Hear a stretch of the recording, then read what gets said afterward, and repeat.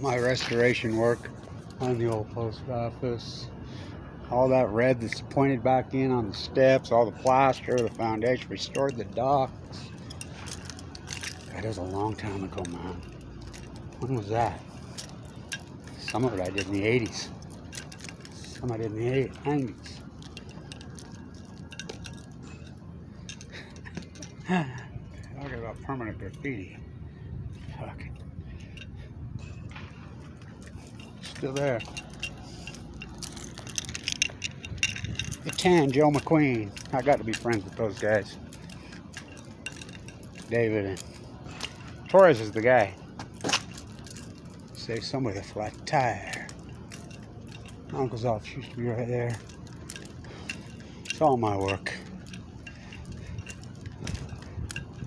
That red pointed back in on all the stones all the way around the bend. That's me. That's all me. God, it's held up good.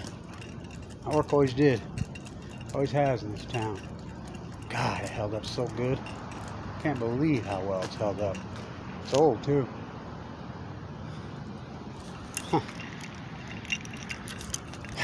So, I'm part of this fresco, or this mural. I'm part of the Kimmy's Butterfly. She ain't an artist. These guys are. I did all the pointed in all that plaster underneath that. That's all my work. I sure the hell didn't do that fake ugly fucking rock. God, is that terrible. Isn't it amazing? What a metaphor for Ogden. Incredible. Tan Joe McQueen.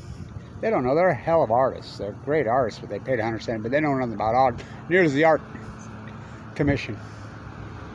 Stick on, lick and stick, breaking rock. I repaired that fucking parking terrace for fucking decades for those guys out of La Jolla.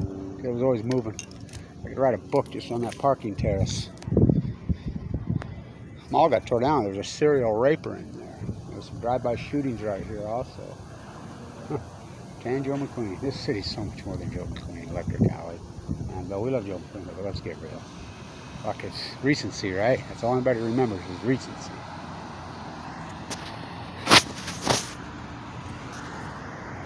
Boy, has it fucking been nasty and smocked in on Utah.